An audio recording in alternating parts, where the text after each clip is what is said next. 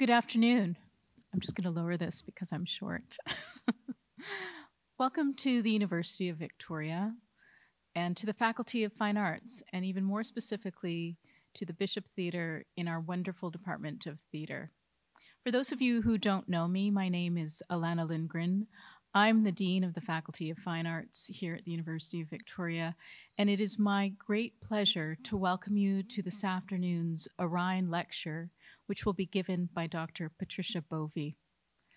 I would like to acknowledge and respect the Lekwungen peoples on whose traditional territory the University of Victoria stands, and the Songhees, Esquimalt, and Wasanich peoples whose historical relationships with the land continue to this day.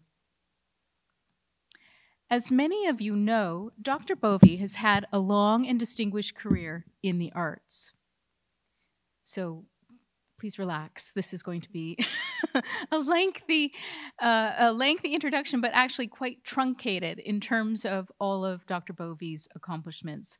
But we are so lucky and blessed to have her on our side in the arts. Commencing her art gallery career in 1970 as curator of the Winnipeg Art Gallery, Dr. Bovey was also director of the Art Gallery of Greater Victoria here in Victoria from 1980 to 1999, and then she returned as director of the Winnipeg Art Gallery from 1999 to 2004. She's also the founding director, curator of the St. Boniface Hospital's Buhler Gallery.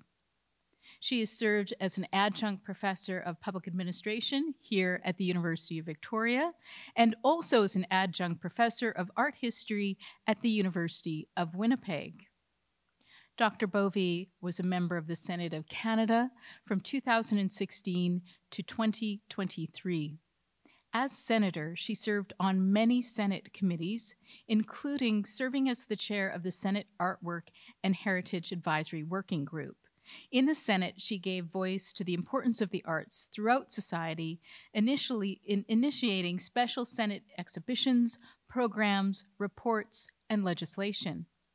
The Senate, thanks to Dr. Bovey, unanimously passed a bill, the Parliamentary Visual Arts Laureate, and the Declaration respecting the essential role of artists and creative expression in Canada, and adopted the Senate report she initiated entitled Cultural Diplomacy at the Center of Canada's Foreign Policy. Her internal Senate work included contracting an external analysis of the Senate's Indigenous art collection and initiating programs such as honoring Canada's Black artists, galleries and museums in the Senate, and cultivating perspectives in which Canadian curators were invited to publish on aspects of the Senate's collection. She is the former chair of the Board of Governors of the University of Manitoba and board chair of the Emily Carr University. She's also served on the National Gallery of Canada's Board of Trustees, the Board of the Canada Council for the Arts, just to name a few. She's also past chair of the Canadian Museum Directors Organization. Dr. Bovey received a University of Manitoba Honorary Doctor of Laws in 2021. Additionally, she's a Fellow of the UK's Royal Society of the Arts, a Fellow of the Canadian Museums Association, and she's a recipient of the Canada 125 Medal, the Queen's Golden Jubilee Medal, Winnipeg's Women of Distinction for the Arts, the Canadian Museums Association Award of Distinguished Service, the Royal Canadian Academy of Arts Medal, the Association of Manitoba's Museum Inaugural Award of Merit, and the Winnipeg Art Council's Making a Difference Award. In 2023, she was given the distinction as the first honorary member of Canadian Black Artists United, and was also honored as Kingston, Ontario's Hart Center inaugural champion of inclusive arts. She's a member of Ghana's Pan-African Heritage Museum's International Curatorial Council and was recently appointed the Pan-African Heritage Museum's Special Museum Ambassador. we're very lucky to have her with us today. Please welcome Dr. Patricia Bovey.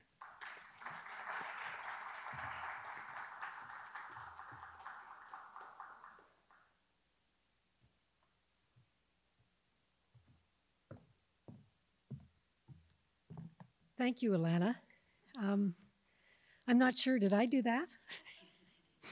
You always wonder if it's really you that somebody's talking about, and you're very kind. Thank you very, very much. And it's a real honor to be here today, and a particular honor to see people who are willing to come out on a Friday afternoon. So I thank you in this wonderful weather to take time and see some of what we're up to.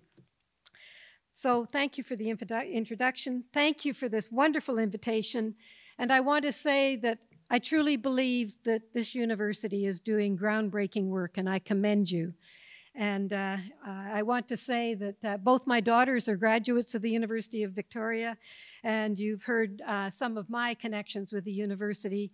I guess the most recent being a few years ago when I had the privilege of curating the Mefanu Pavlik exhibition for the Legacy Gallery. So my connections have carried on in a funny sort of way since in the last number of years I've lived elsewhere. I want to applaud everybody, artists, curators, writers, collectors, galleries, museums, who have been diligent and diligently committed to the creation, preservation, and presentation of visual art, collectively building Canada's visual legacy, and particularly that of this part of Canada. Arts and culture are our soul, and work in heritage and public trust is really important for here, for the province, and for Canada. In beginning, I want to say I owe a personal thanks to the Kwakwaka'wakw Nation Hunt family of Fort Rupert, who adopted me in a special ceremony as an honorary family member almost 30 years ago in April 1994. I hold that honor with very real pride. I also want to acknowledge Val Vint, Manitoba Indigenous artist and knowledge keeper, who hosted my First Nations Prairie Focus Group, which accorded me permission to write about the work of Prairie Indigenous artists. I am now from Treaty 1, the traditional territory of the Anishinaabe, Cree, Oji-Cree, Dakota, and Dene peoples, and the national homeland of the Red River Métis. And I appreciate the land acknowledgement that you have just given, Alana. It just shows how our First Nations people in this country come together and have been together. Art has always, in my view, reflected society, its customs, cultures, and sense of place, frequently infusing the spiritual into the visual dialogue, and has been a mirror for many crises and societal issues, drawing attention to well-known concerns and those communities which have not yet been recognized. Western Canadian artists have alerted society to the realities of increasing poverty, inner-city homelessness, the lack of safe water in northern Indigenous communities, residential schools, post-colonial injustices, and the many unresolved cases of missing and murdered women and Indigenous women and girls, not to mention other concerns that are related and link into those. Artists' insights into societal concerns over decades are critical. Western Voices in Canadian Art is dedicated to artists whose visual acuity inspires and enriches society, allowing us to see, think, engage, past and present, Indigenous and non-Indigenous, those born here, and those who immigrated from all around the globe. The resulting rich fabric of visual expression in Western Canada has contributed substantially to our national oeuvre in ways often not recognized, but which certainly deserve to be celebrated. Much groundbreaking art in all media has been created in our 4 Western provinces, spelling new directions for Canadian art as a whole. A little bit about this book. It was born in a very heady time, the spring of 1970, when preeminent Canadian art historian Russell Harper told me that I was going to write about Western Canadian art. I was a very, very young curator. Well, The intervening years have been rich for me, with engagements with artists in their studios, at exhibitions, on the phone, on Zoom, in letters, email, and these studio visits have been an important ballast for me throughout my career. And I want to say very clearly that artists' visual and verbal insights, past and present, have been truly grounding and inspirational to me.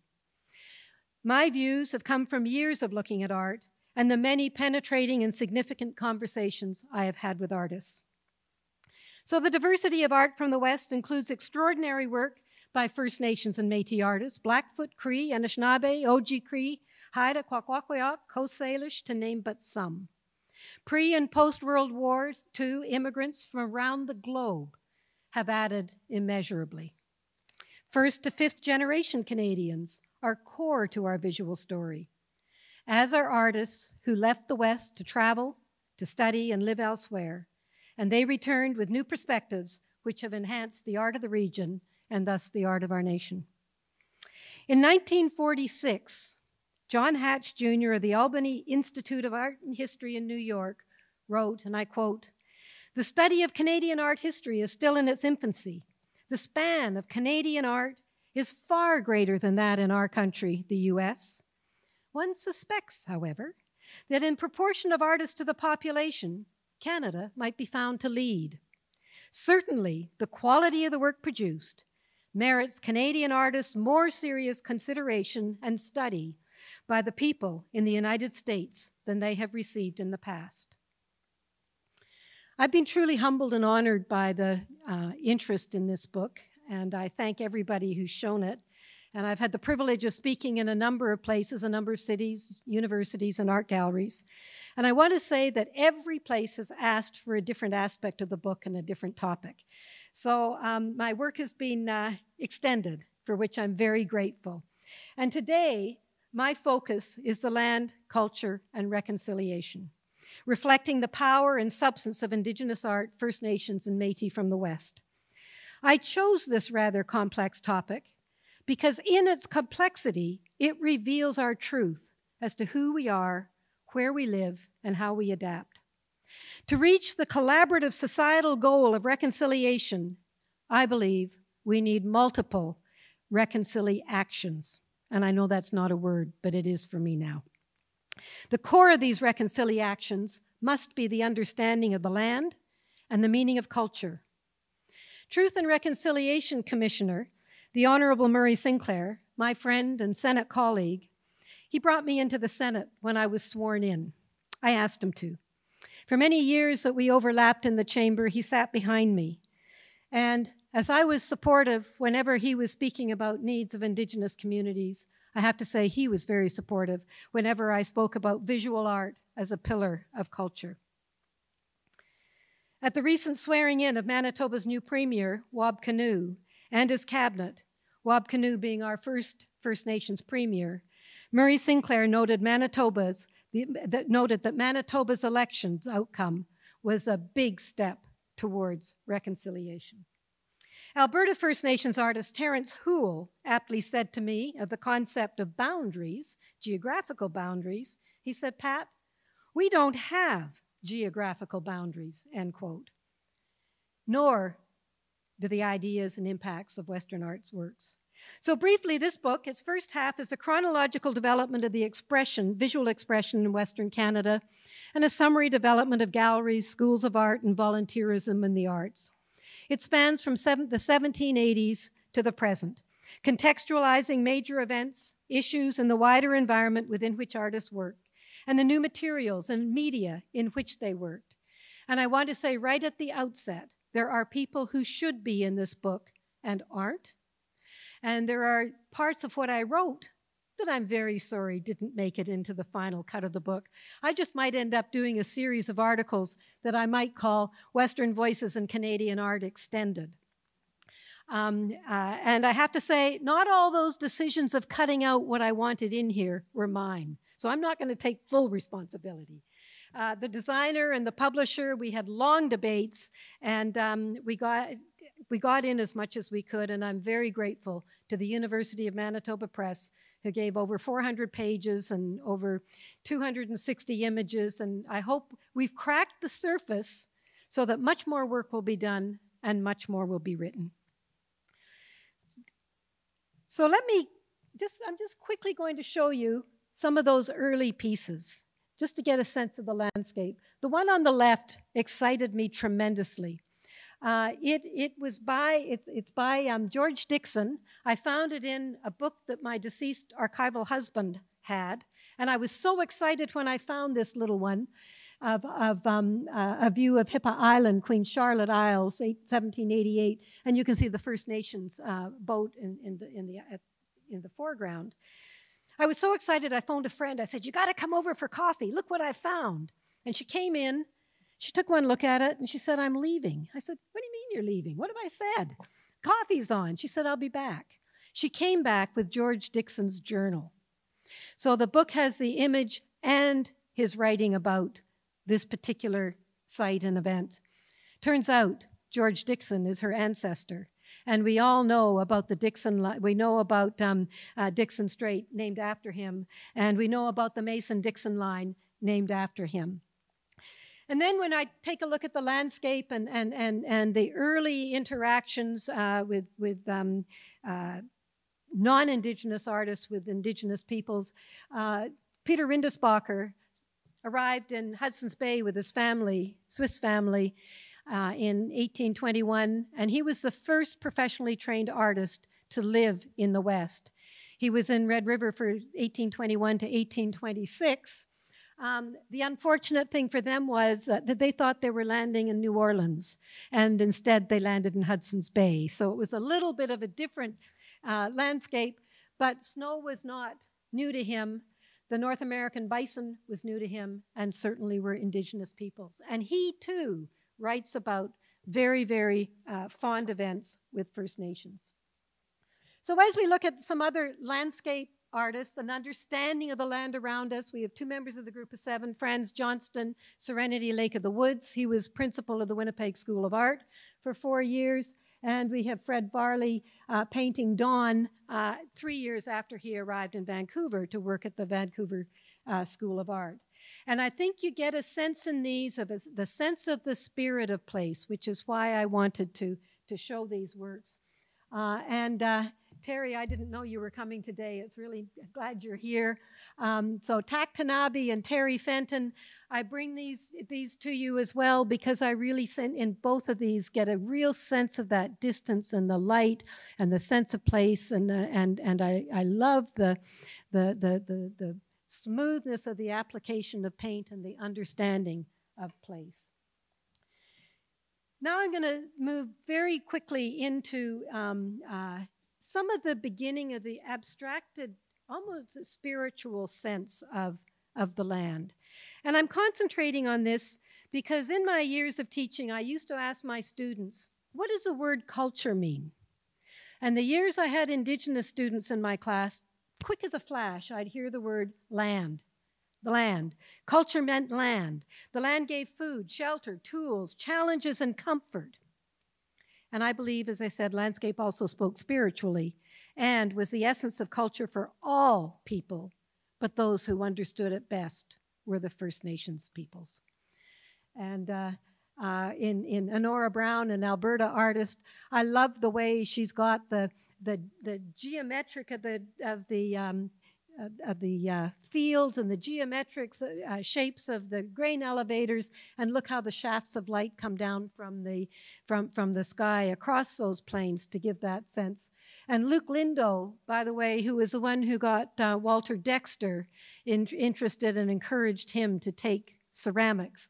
Luke Lindo's wonderful swirl and space, I think that's an important piece, as is George Swinton, The Birth of a Prairie River. So I'm not going to get into these now. I'm going to be working on George Swinton, and another book will be forthcoming. But you all know Norman Yates, who moved here, retired here from Alberta. This is a detail of a work. And I brought this in because his canvases were never big enough, and he kept adding sections to it and called them land spaces. But I now want to start moving into a deeper discussion of First Nations work. You all know Alex Janvier, who is a member of the Indigenous Group of Seven. His magnificent exhibition a few years ago at the National Gallery of Canada was amazing. And this piece that he did in 2008 called Manitoba, I think gives a sense of an aerial view of the importance of water, the importance of space, and the sensibility of the confluence of the two rivers. Artists have been clairvoyant on so many issues, the environment and climate change, health, and we had a wonderful discussion about that yesterday, health and human rights, self-rule and colonialism, residential schools and reconciliation, and we touched on some of that this morning, war and conflict, and in the second half of this book, I take a look at these themes as developed by artists. And I examine them from multiple perspectives, multiple times, multiple ages, and geographical regions at the same time. I contend that Emily Carr was one of the early artists to draw attention to the devastation of the clear cuts. But now let me turn to key issues, starting with health and human rights. And Rebecca Belmore was a very real visual leader. And I think this work called Trace, which is in the Canadian Museum for Human Rights, is a really important one. It's a multi-story installation. It hangs like a towel on the back of a hook on the back of a bathroom wall door, or like a blanket on a peg, suggesting, you know, we wrap ourselves in a blanket when we're wet and cold getting out of the shower, or we wrap ourselves in a towel when you come out of the shower. We wrap ourselves in the winter to keep warm. But that's not what this is about. It's about she simultaneously symbolizes the smallpox spread through the Hudson's Bay blankets, which devastated First Nations communities across this country, almost wiping out the Haida. What's remarkable about this work is the clay beads, as they are, you've got a detail there, were made in public events. Everybody came, and they squished the Red River mud into the clay beads, which formed this piece. And the wide engagement in its creation signifies the number of people in her mind who died of European disease, and is hanging through 4 stories of the Canadian Museum for Human Rights, epitomizes the extent and reach of that impact. First Nations artist in Saskatchewan, Ruth Cuthand, I think has done since 2008. She's been also bringing devastation of disease to the fore. And these beaded works, they're all circles, taking a look at the Petri trays. They're the molecule, each one represents a molecule of one disease, and all of them, save one, are done with little glass beads, epitomizing the trade of glass beads as Europeans moved west. The one that isn't done with beads is syphilis, the one disease that was here pre-contact, and she did this with porcupine quills, which she dyed with natural materials. So she went back to the natural materials to do it. And when I was talking to her about these, I said, have you? And before I said another word, she said, yep, I'll send it to you. And she sent me the one she did on COVID-19. And she sent the piece itself, and then she did some on her own mask, which was a hoot. That she could see exactly where I was coming from. In Saskatchewan as well, Bob Boyer, who in the 1980s and 1990s, his blanket paintings, gave us really vivid and visceral commentaries on First Peoples history in Canada, and he was addressing colonialism, environmental destruction, and Indigenous culture, and calling out injustice, betrayals, and cultural and political defeats. And I have to say, this is long before most of society in Canada had any idea of the depth and the scope and the horrors of some of these issues. And that's why I really feel these works are so important. He visually overlays and intersects Indigenous and non-Indigenous visual traditions. You can see geometric abstraction, you can see the Union Jack, and yet you can see his Indigenous colors, Indigenous patterning, which together add to the depth and poignancy of his message. And it certainly set the stage for 21st century reconciliation. We brought him here. I guess in the years I was chair of the Canadian Art Museum Directors Organization, and we also managed to get Canada's Art Museum directors up to Alert Bay, which I think was one of the most important tours I've ever been part of, and that would have been about 1989. But in this work, Minor Sport in Canada, this title is A Minor Sport in Canada, 1980 and done in 1985, recalls the 1885 Battle of Batoche. The Union Jack morphing, as I said, into traditional motifs of Plains Indigenous people, symbolizing the British attitude as they rode into Batoche, culminating in the Northwest Rebellion led by Louis Riel and Gabriel Dumont. Red blotches of paint for him symbolized the First Nations blood that was shed. And Boyer noted, quote, that his use of geometric designs reflects his personal experiences, social issues, and spirituality, end quote. In 1992, he insisted a caption be posted in an exhibition, and it read, "I don't consider myself political. I'm just very socially aware, which is different. If I were politically aware, I'd be afraid of some of the things I would do," end quote. Now you all will have, and there's another of his blanket pieces. These are done on canvas, and you tack them onto the wall. They're not stretched, they're not framed. And here you can see the traditional, the repetition of some of the traditional forms and images. There was a really upsetting article a few years back that didn't pay very positive comments to my city of Winnipeg, calling Winnipeg the most racial city in the country. And Indigenous artist Casey Adams decided right away she was going to deal with this racism. So she got on social media and invited First Nations people to be photographed by her. She's a photograph artist. Well, she is a photograph artist, but she works in multimedia too. So Casey got a number of people, and she said, "I'm going to take 2 photographs of you." In the first one, on the left, she said, "I want you to look how you feel when people say the most disparaging things they say to you, and I want to know what those words are." So the image on the left is that with what people have perceived this person was. On the right, she said, "I want you to smile and think about all your accomplishments."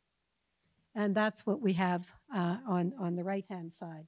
So she did a number of these pairs, and they were not shown in a gallery purposefully. They were shown outside. They were shown on bus shelters. They were shown on billboards. And the idea was to take this out into the streets where people have all these misnomers.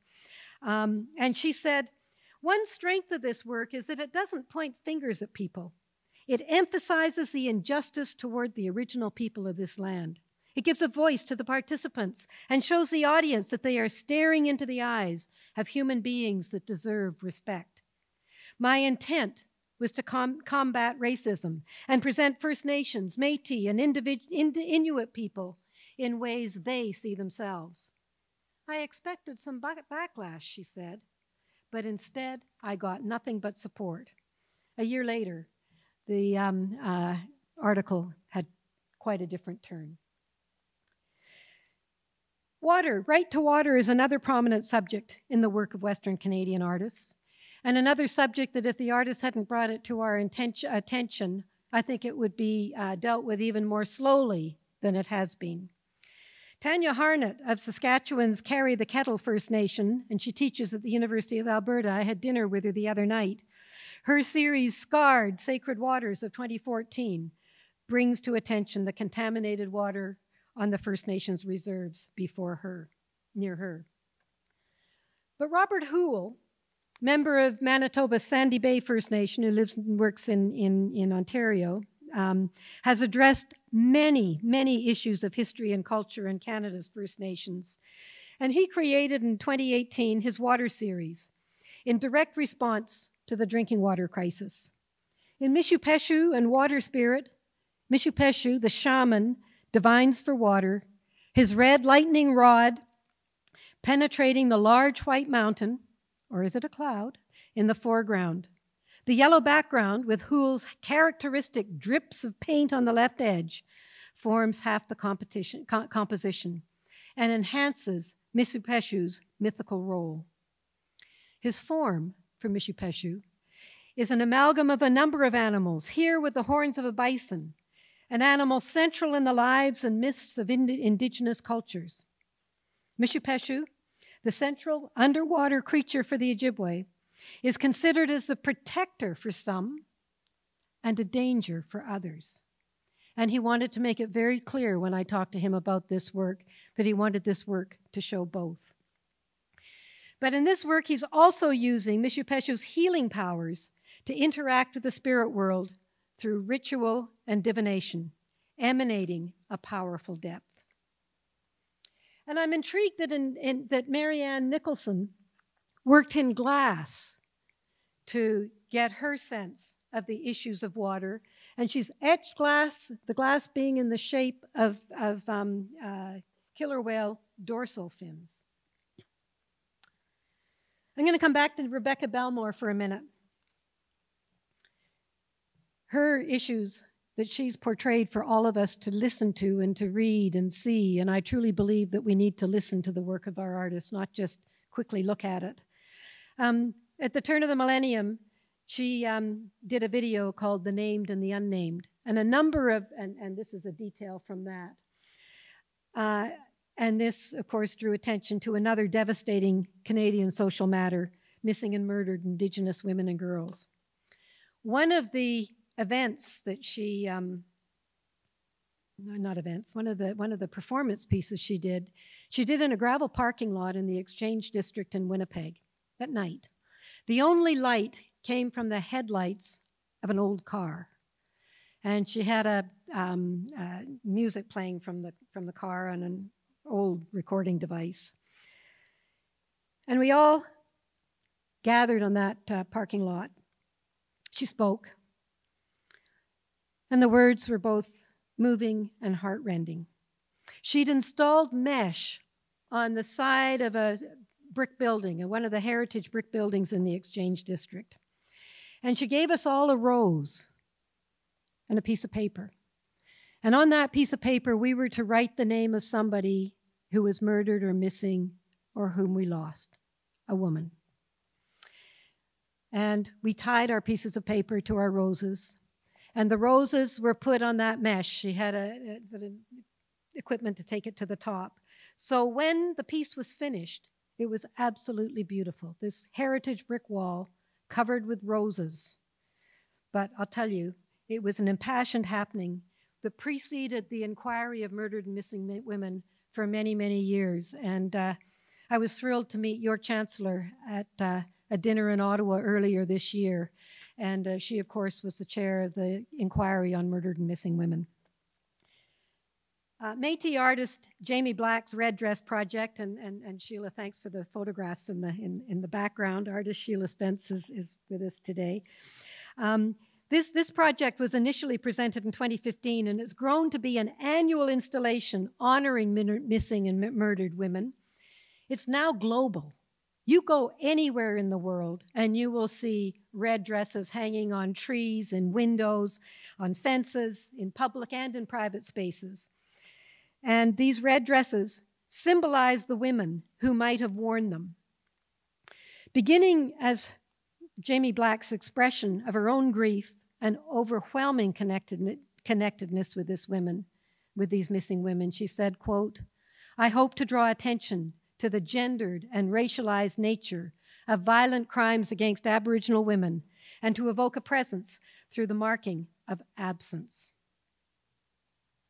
Now, I'm not sure I'm right in showing you Faye Heavyshield's clairvoyant work. I call it a clairvoyant work, Sisters, which she did in 1985.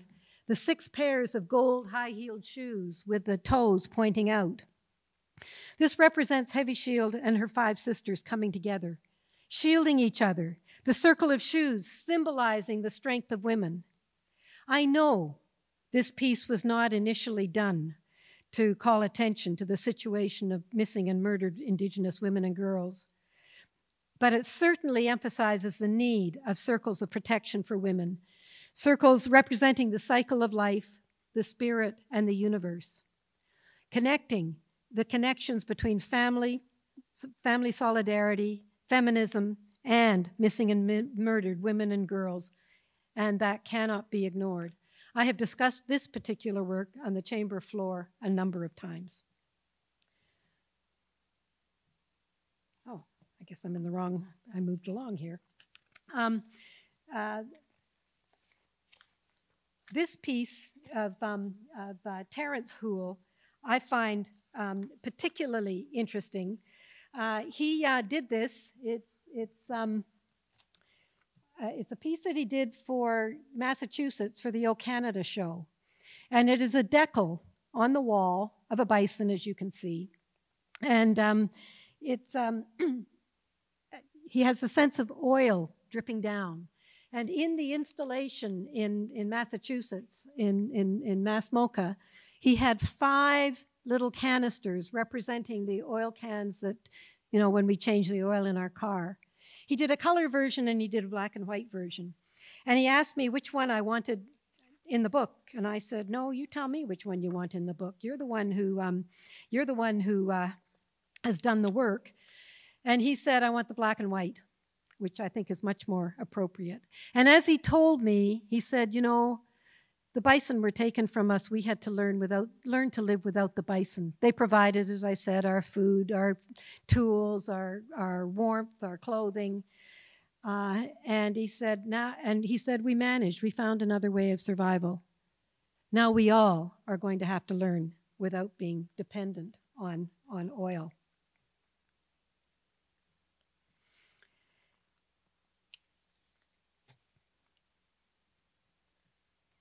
Other artists have done a lot to bring, other Indigenous artists have done a lot to bring histories to the fore in both blunt ways and done so unequivocally. Kent Monkman, Robert Houle, Dana Claxton, and Lawrence Paul Waxwell-Upton have all done work focusing on post-colonialism, self-rule, and sovereignty.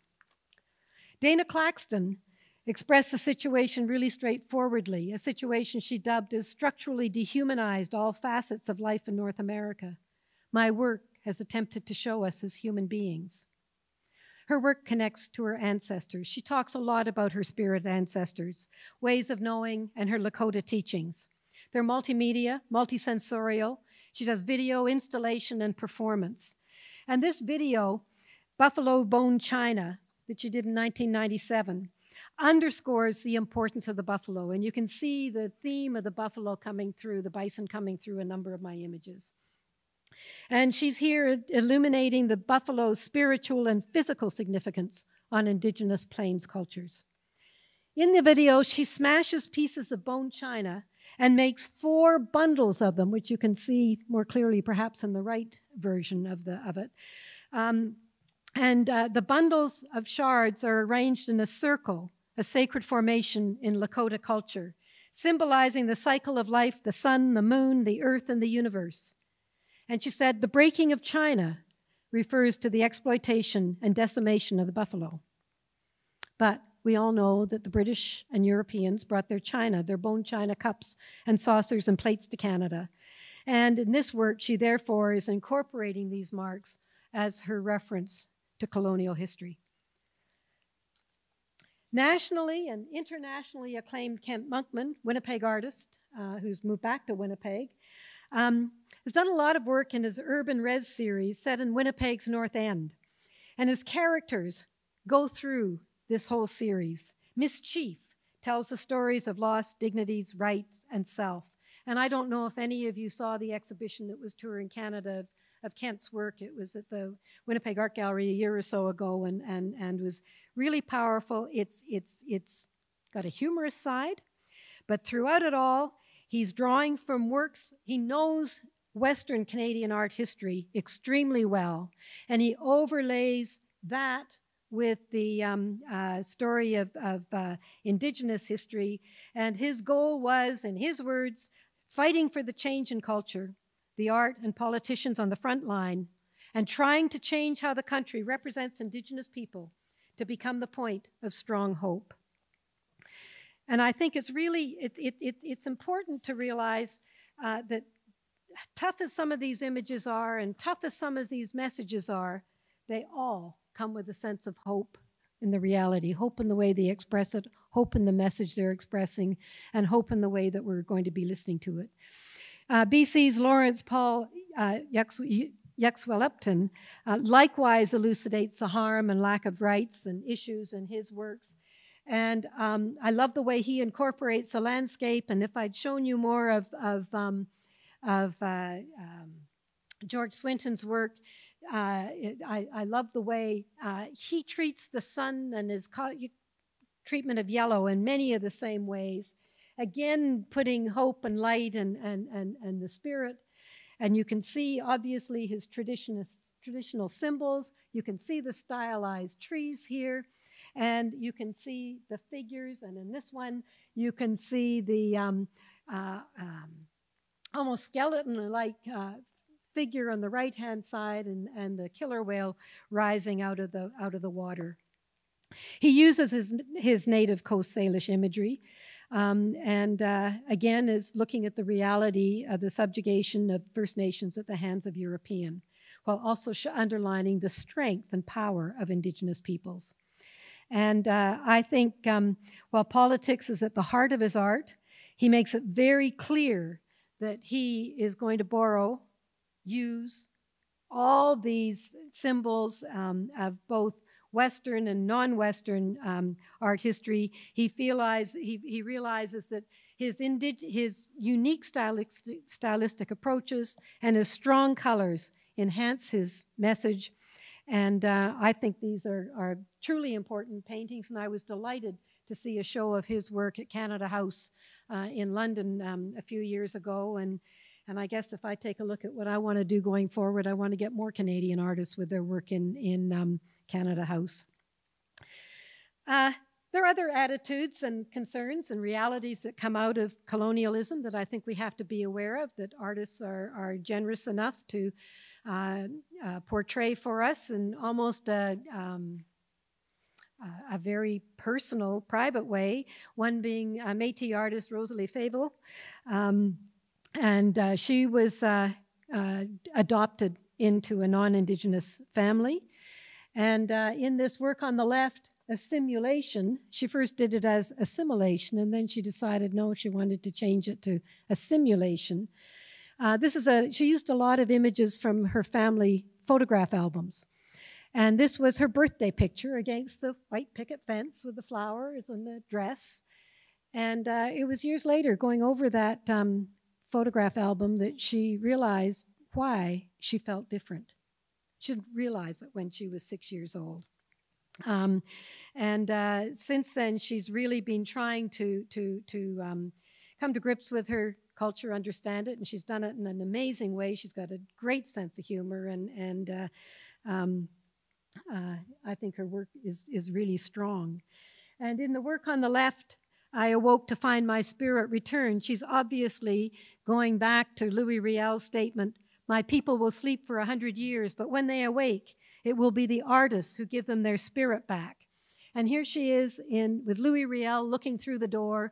This is the Riel House, a historic site on the Red River in Winnipeg. And you see her wrapped in the Hudson's Bay blanket, and you see historic figures and his family figures in the background. Wab Kinew, by the way, our new premier, is seeking to declare Louis Riel Manitoba's honorary premier. A young artist from Yukon, a recipient of the Sobey Award a few years ago, Joseph Tisica, in this painting, With Friends, also refers to the 60s scoop. This is a personal story of his mother, and I'm going to quote him. The reality of it, meaning 60s scoop, seemed absurd. Just a sec, got to get the right page here. Seemed absurd and impossible that a man of no familiarity could go into another's house, abduct the children, and escort them to an unknown and horrifying future, like some perverse Pied Piper. And this painting shows the man at the door. You see the police car. You see the child hiding in a tent made out of a Hudson's Bay blanket.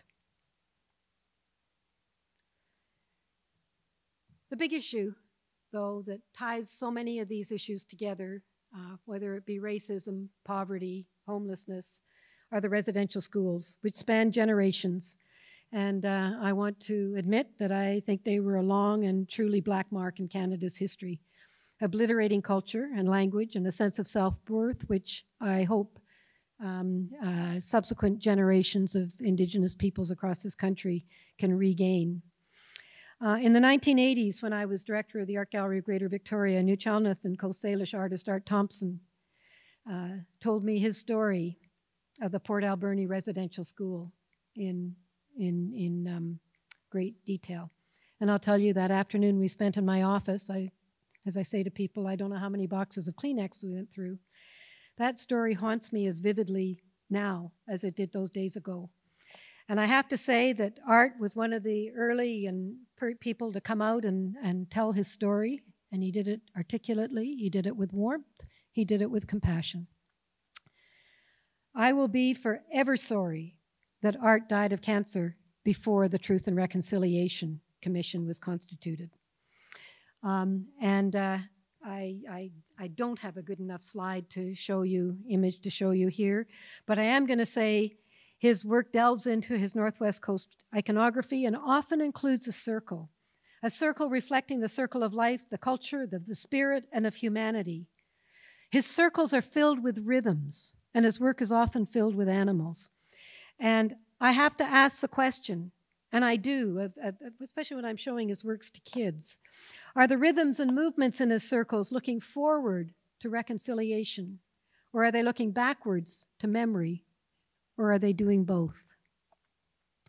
Well, while the schools were still operating and predating the establishment of the Truth Reconciliation Commission by 19 years, Joan Cardinal Schubert did the lesson.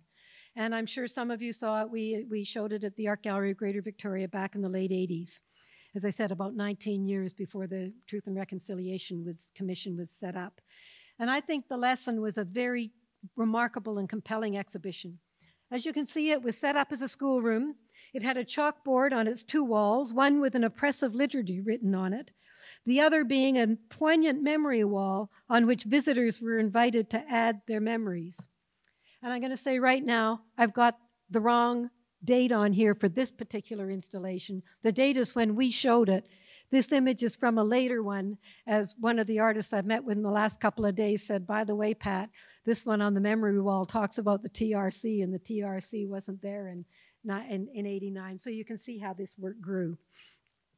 You see the black classroom chairs in tethered rows, portraying the rigid system of power. A dunce's cap is on the stool at the back, and a red apple is skewered to each seat, which during the exhibition turned brown and turned rotten. Being brutally honest, this installation embraces and exposes the truth and reaffirms the power of the human spirit.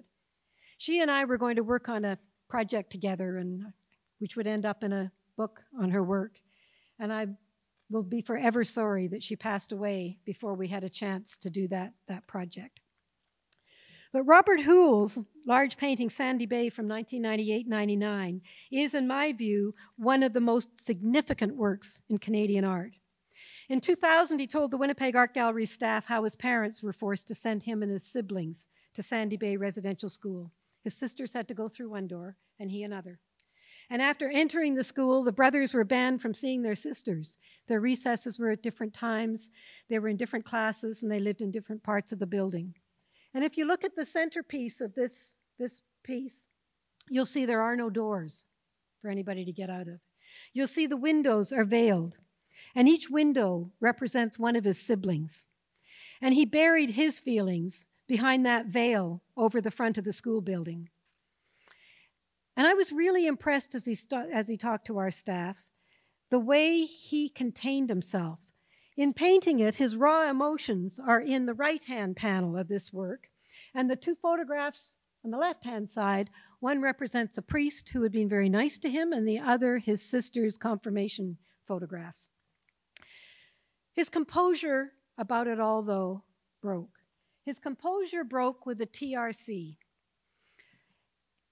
He went back to Sandy Bay for a family funeral, and he woke up with a dream, and a dream that the traumatic experience came out, and what he'd buried and had forgotten all came out. And so he got back to Toronto and did 24 really powerful oil stick drawings, one every day for a month, each recalling his time at Sandy Bay Residential School, the dormitory, the playground, the religious figures. And some of these drawings bear inscriptions like night predator, pretending to pray, outhouse abuse, and on it went. And he said, I didn't know what it was with that dream, but I knew something terribly wrong had happened to me. It was a trip back home to Sandy Bay for a funeral that finally triggered specific memories. I had a horrible, vivid dream, he told me, about an incident that had happened to me that I had completely forgotten. So I went back to Toronto 2 days later and decided once and for all I was going to deal with this. Through creating his residential school series, he built his bridge. He said he's come to terms with it, but the scar is irreparable, and neither he nor his family will ever forget what happened. I contend, coming out of all of this, that society now needs to build its bridge. George Littlechild was also a member of the Truth and Reconciliation Commission, and he brought his feelings forward through painting with sort of his images of animals. Joan Ash Poitras, internationally lauded First Nations painter and collage artist and printmaker, in her work, her canvases are absolutely chock-a-block full. There's not one iota of uncovered space on her canvases. She tells Indigenous history. And honestly, many of her works are really unsettling for those who don't know that history.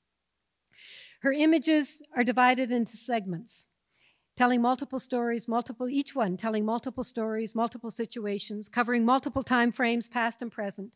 And she often includes personal photographs, or the ephemera, as she calls it. Her ephemera includes collage clippings, photographs, sometimes a stamp, usually in letters of the alphabet or words, and often a reference to Hudson's Bay Company with the characteristic stripes of the blankets. She, though, emphatically, and I've had wonderful conversations with her, she emphatically and rightly recognizes that art is a healing process and a sacred act. And her paintings hold hope for the future. And when we had that conversation, I said, so the making of art is a healing process, right? And she said, yes. And I said, the looking at art has to be a healing process too, to which she agreed. So I phoned her the day the awful finding in Kamloops. And I said, how are you? I also wrote Robert Hoole that day saying, how are you? And she said, she said, we've known that bodies were buried on all these sites for many, many years. And I've depicted bones in many of my works over many years.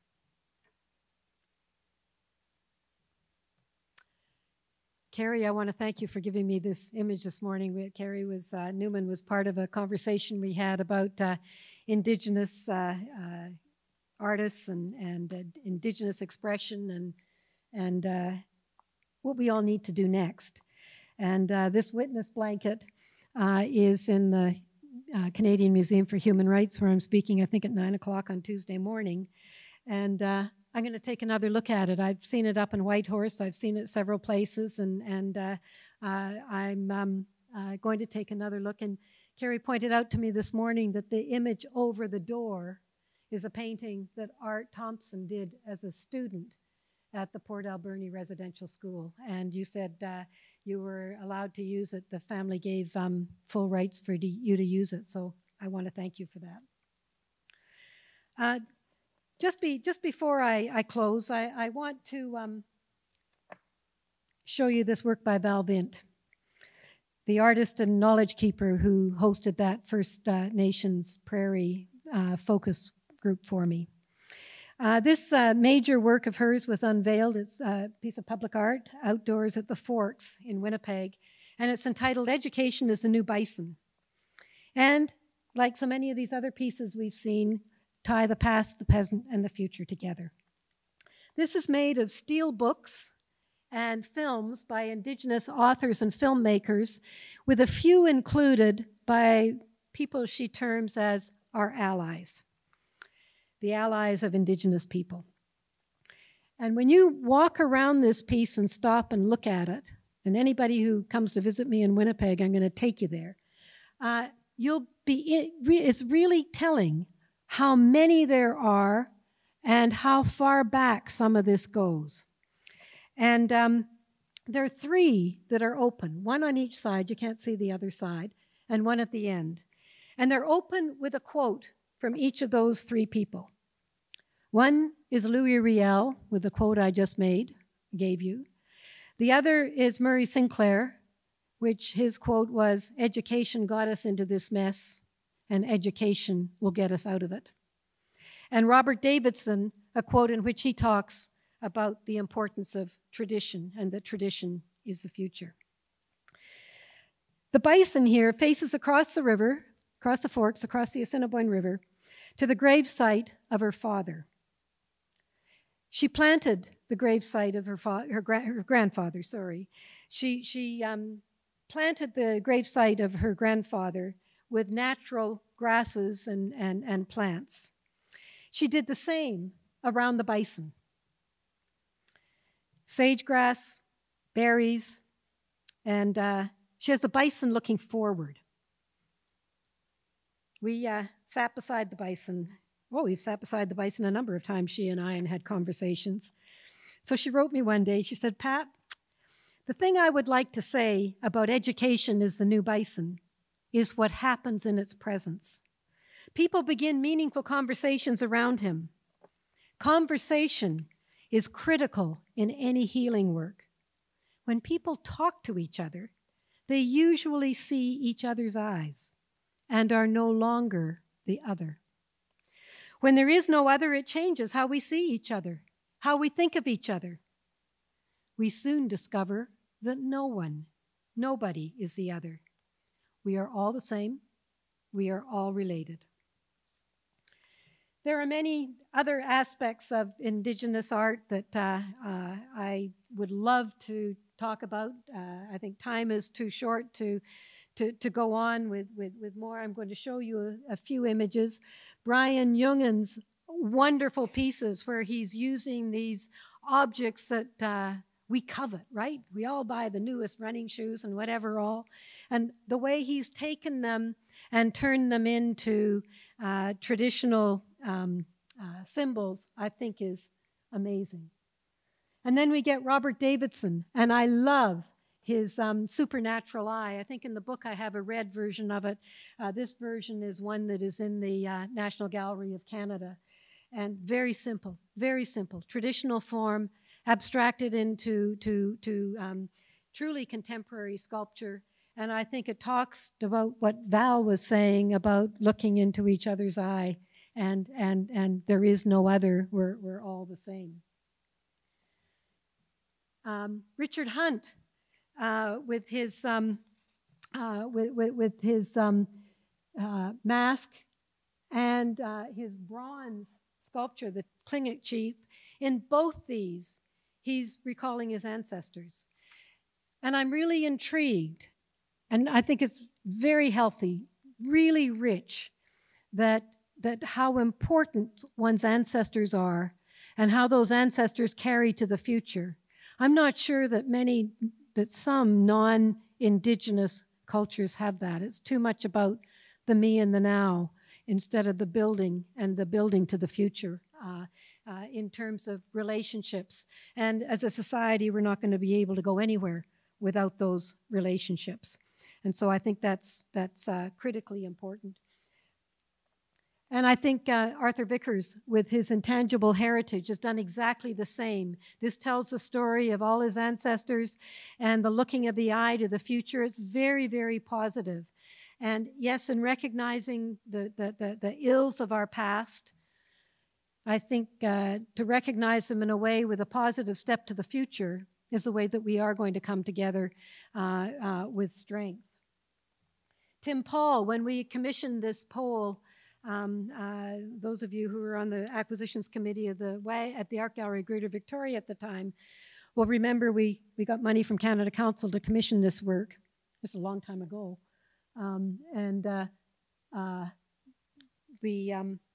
He said, "What do you want me to do?"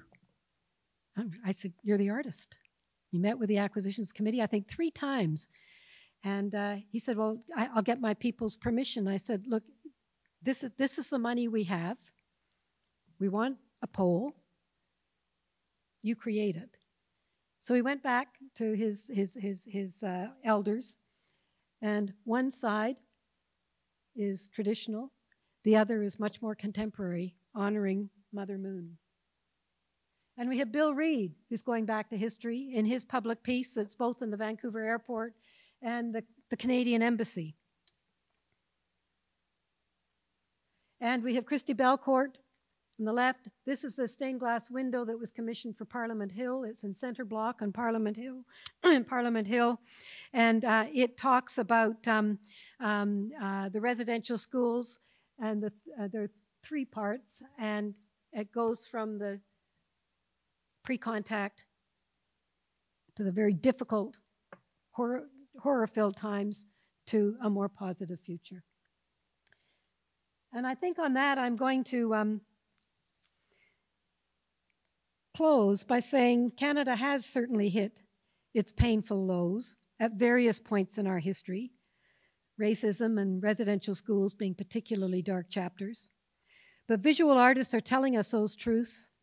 They're telling them plainly, honestly, many in heart-rending situations. But I'm very touched by how these images come through to us with compassion and with a very real hope for the future. And they're healing and inspiring. And that goes for Carrie's blanket as well. I think it's the way it incorporates past and looks to the future.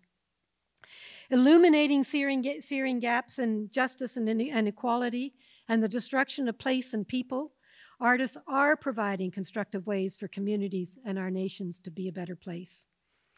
My second husband, who died a number of years ago, had a motto which was, "We are all better off when we are all better off."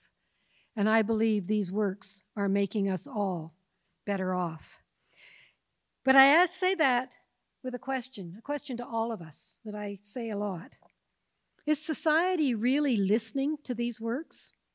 Is society really understanding these works and responding to these clarion calls for real change? I hope so, and I'm encouraged in many ways.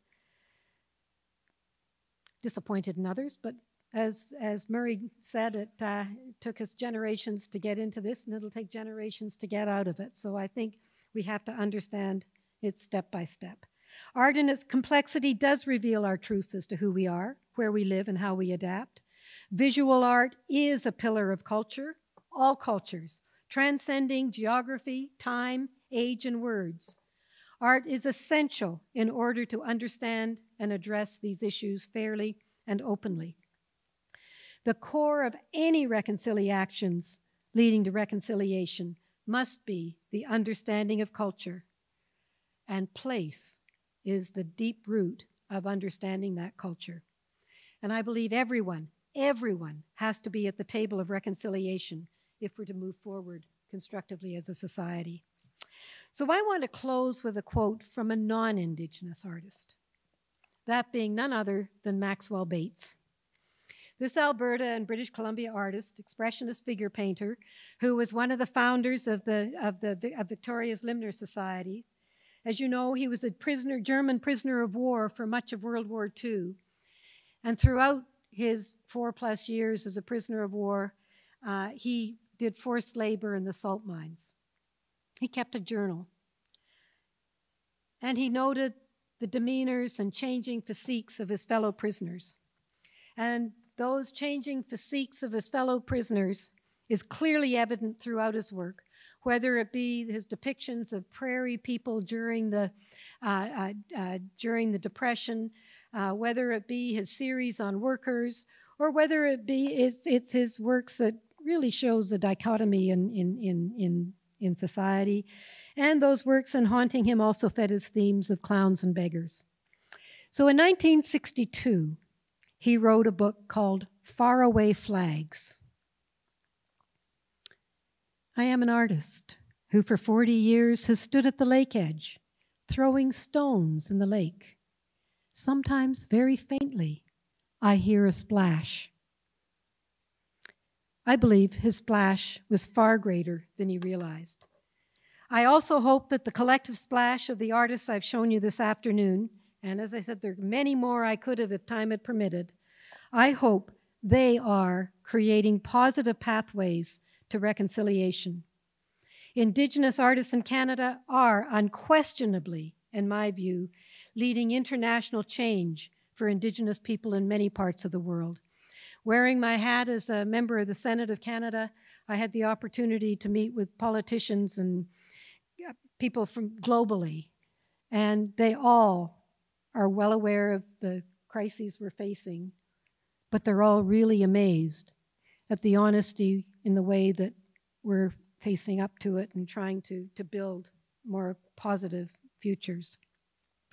So I want to close by saying it is artists, and especially our Western Canadian artists, who tell us so poignantly through their visual voices who we are, what we must cherish, and what we must address as a society. We all must listen and act with small or large reconciliations, and together we will create real reconciliation. So with that, I'm going to say thank you for this opportunity, and if anybody has any questions, I'm happy to try to answer them.